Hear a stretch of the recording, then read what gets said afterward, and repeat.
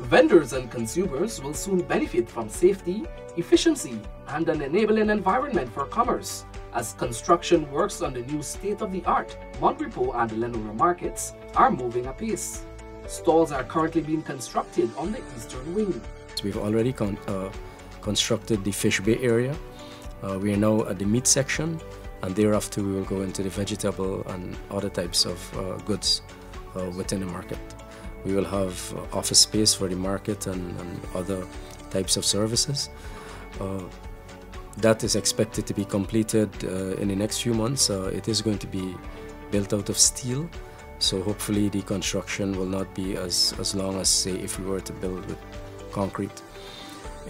So hopefully in the next 5-6 months you're going to have a totally redone Mon Repos market.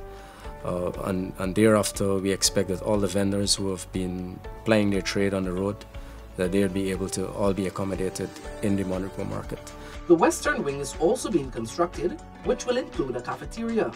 Meanwhile, vendors who have been plying their trade on the roadsides will also be comfortably accommodated following completion of the Leonora Market tarmac on the west coast of the Marara.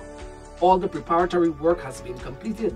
We are going to be pouring concrete on Tuesday next week to have the tarmac constructed. All the preparatory work has been finished, and so as soon as the concrete is poured and cured, then we'd be able to do the layout and have vendors allocated spaces on the tarmac. So I think in a matter of weeks the Leonora Market will be complete.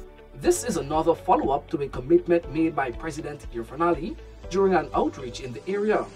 The head of state had assured residents that the Leonora Market will be upgraded to a functional shopping tarmac.